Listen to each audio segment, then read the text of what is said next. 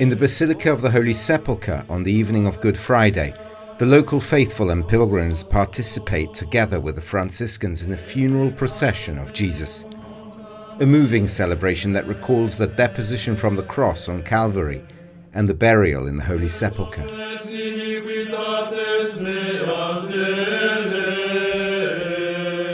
When the evening came, a rich man from Arimathea arrived named Joseph, who had also become a disciple of Jesus.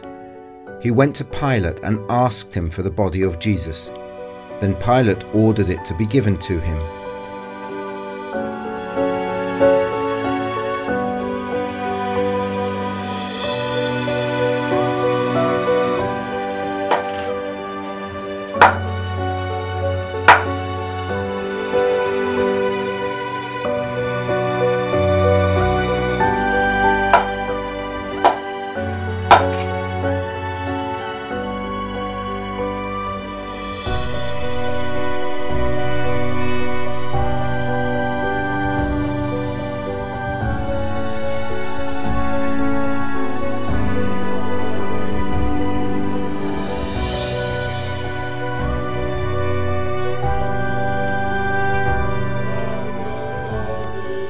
Nicodemus, the one who had previously gone to him at night, also went there and brought a mixture of myrrh and aloe of about 100 pounds. They then took the body of Jesus and wrapped it in bandages together with the aromatic oils, as is customary for Jews to bury.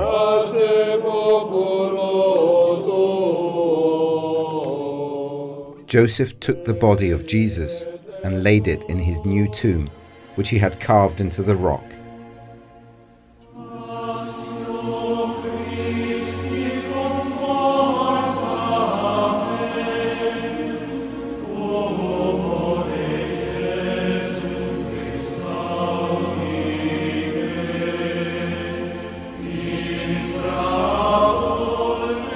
Then he rolled a large stone on the door of the tomb, and he left. There, in front of the tomb, were Mary of Magdalene and the other Mary.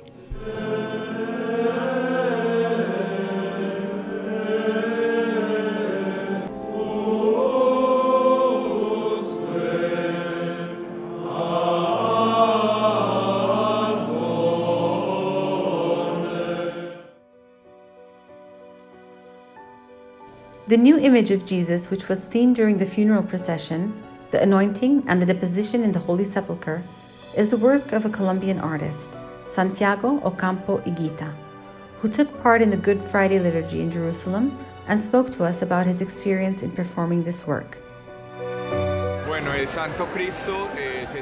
Well, we built the Christ in 2 months with the work of a great team of friends. The Christ in Colombia is called the Christ of Silence, in memory of all the victims of violence. As you know, Colombia is a very violent country.